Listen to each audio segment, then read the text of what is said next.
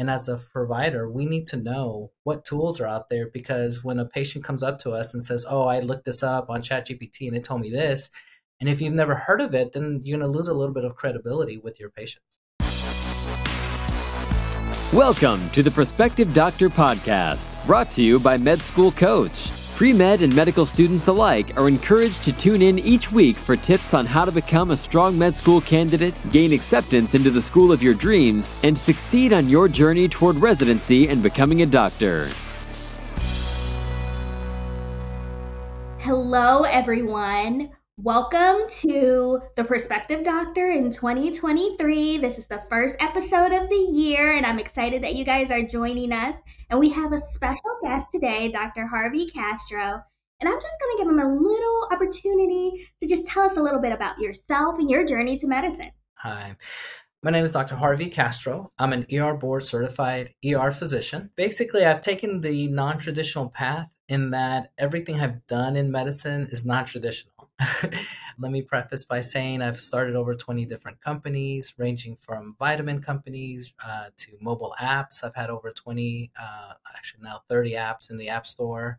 And I've also started my own healthcare system that I recently sold last year. That's amazing. I'm sure we're going to get into a lot of that because, like I just said, it's a new year. We're in this digital age. So you're just the person for us to chat with about all of the different things happening with technology and healthcare, because it's definitely evolving.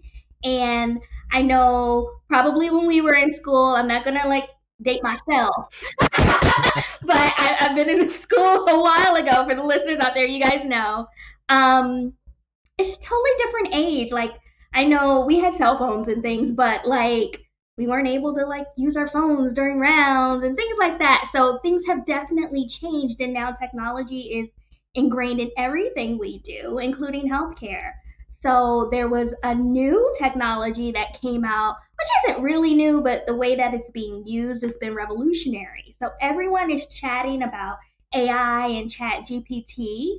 So you wrote a book entitled Chat and GPT Healthcare, The Key to the New Future of Medicine. Can you tell us about that?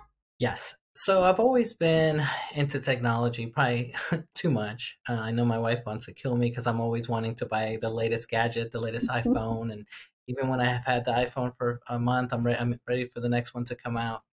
And so with that said, when I read about ChatGPT and saw how it was doing all these different things, I thought, wow, what if we use this technology in medicine? And basically, it's for those people that have never heard of ChatGPT. A simple analogy would be, imagine going onto a website, typing in, let's put it in medical terms, typing in a case scenario of a patient that you saw and asking for the diagnosis. And believe it or not, the technology behind it has a high accuracy that it will guess the right diagnosis. Other things that I've been using it for are these long journal articles. I've been basically copying it, pasting it into ChatGPT and asking it to give me a quick summary. And so this technology, it just blew me away to the point where I thought, I need to share this with others, especially other healthcare providers, because the way I see it, if we know about the technology and obviously we know medicine, then now our creativity part of us out there can create a new product or can add to a new product. Obviously, this is forward thinking in the sense that, this technology hasn't been approved by the FDA, hasn't been tested. Is this technically a medical device? From the ethics and legal, there's all these questions. But with that said, I truly believe that our patients are going to be using this technology. And just like back in the day when people were using MD Consult and Googling their diagnosis, this is the next thing that's going to be out there.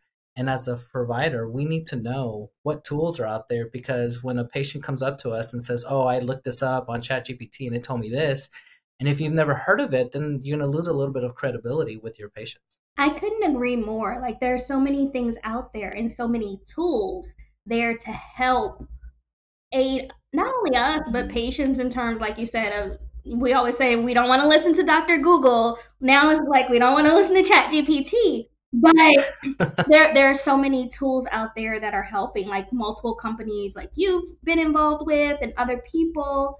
There's things out there called machine learning and AI, which can help with different diagnoses, which would need the help of a human, of course, right now in these days, to help verify and solidify things, because we're not telling you students to go out there and use this to write your HPI or something, but it can be something where you can kind of check and learn and grow and try to figure out how to utilize it to expand your resources. Like when we use things like Dynamed or Up to Date, this might in the future become the Mhm. next level of that. Yeah. And see, that's the fun part of writing the book. The hard part is writing it and try to keep within a certain voice, in the sense that I'm writing, but I'm trying to keep it basic, because some people that are not medical don't know what clinical trials are, or certain parts of medicine that you and I take for granted.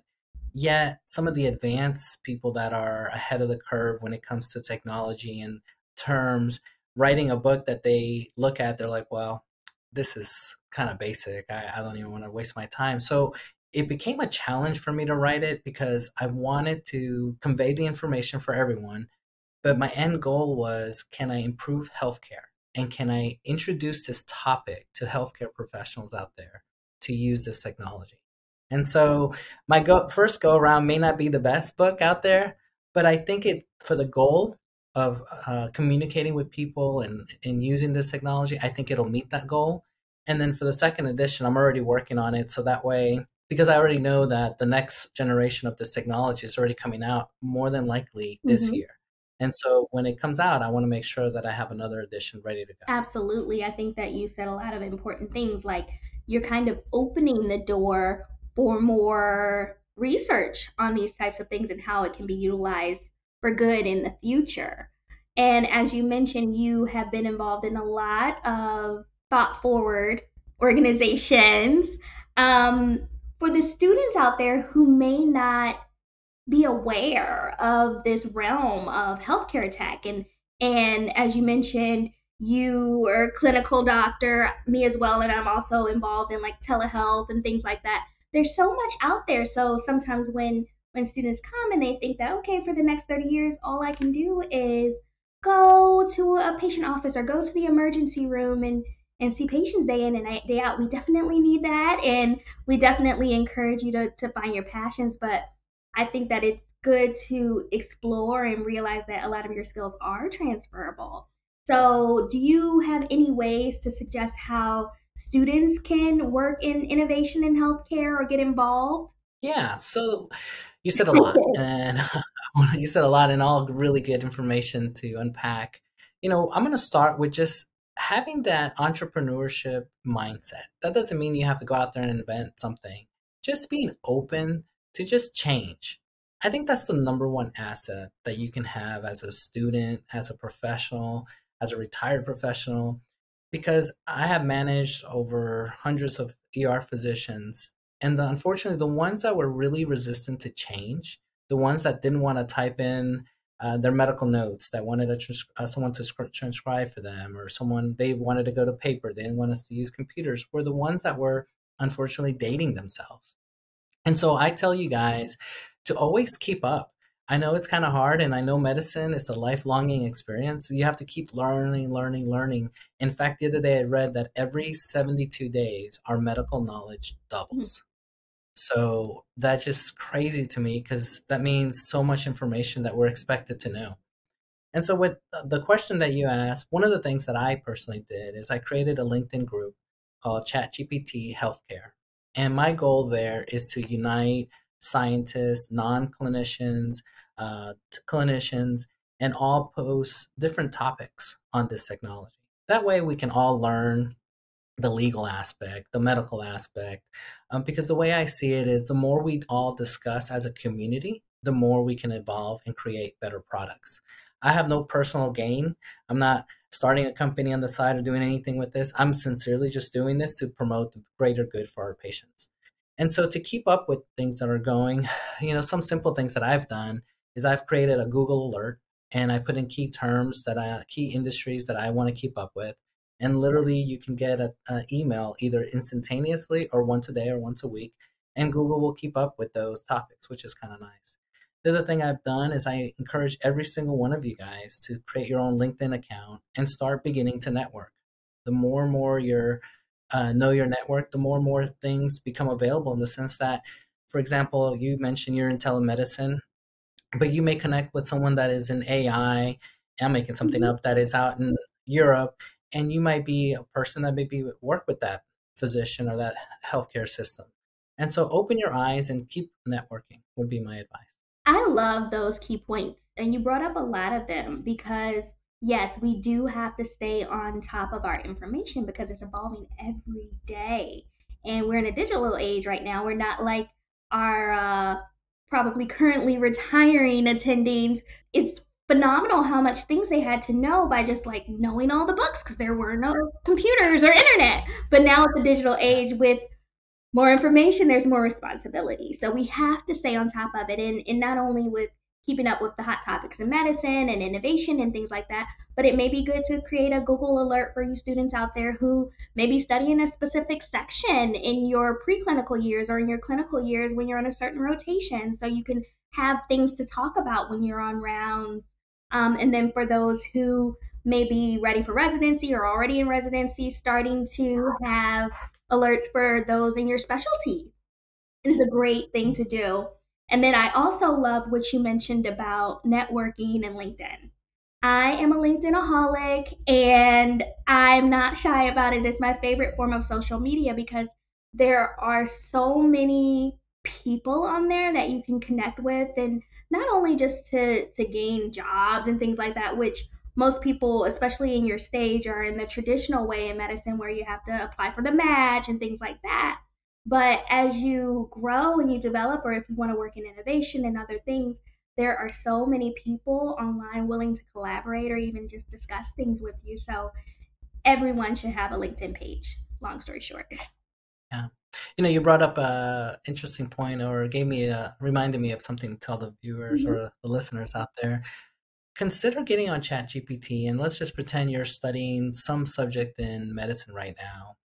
Tell GPT to create note cards or flashcards on whatever that topic is. Maybe take a chapter or maybe a couple of pages of something, or a table that you're having trouble memorizing. Paste it on there and say, please create me some flashcards on this page, and then it'll create flashcards and you can print them.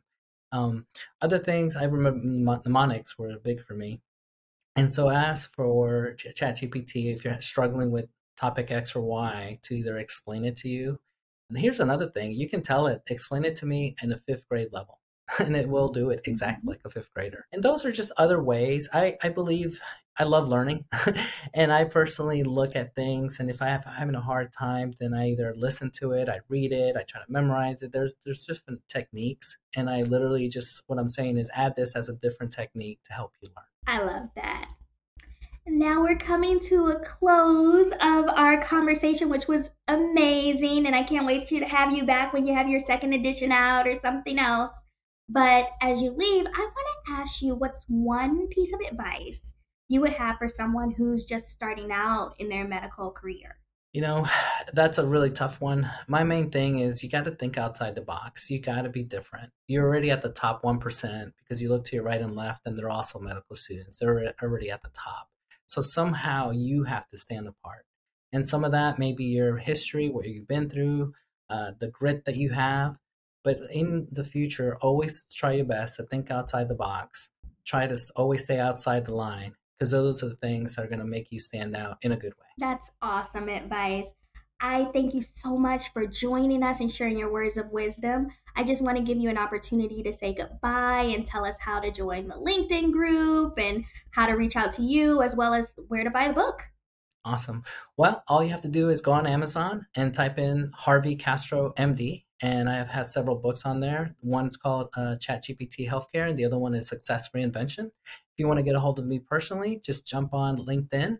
And I'm pretty good about responding to anyone that asks any questions. So jump up on there. And my social media is all the same. It's Harvey Castro MD. And I'm also on Facebook, LinkedIn, Twitter. But LinkedIn is mainly where I'm at. Awesome. For all of the listeners out there, thanks for listening. Click the subscribe button. Now, just so you know, because we haven't been doing a lot of videos, we're going to be having videos. So you can go to our YouTube channel and subscribe there at Med School Coach. And you can also reach out to me on Instagram at Dr. DOCTOR, the letter D, GRAM, Dr. D Graham. Let me know about any people you want to interview or hear from, or any topics, as well as reaching out on our Med School Coach Instagram as well. We will see you again next week with a new guest. Bye! Each episode of the Prospective Doctor podcast is brought to you by Med School Coach. To access articles, videos, webinars, and free tools to help you succeed on your journey toward medical school and beyond, visit our website, prospectivedoctor.com. We hope you tune in again next time.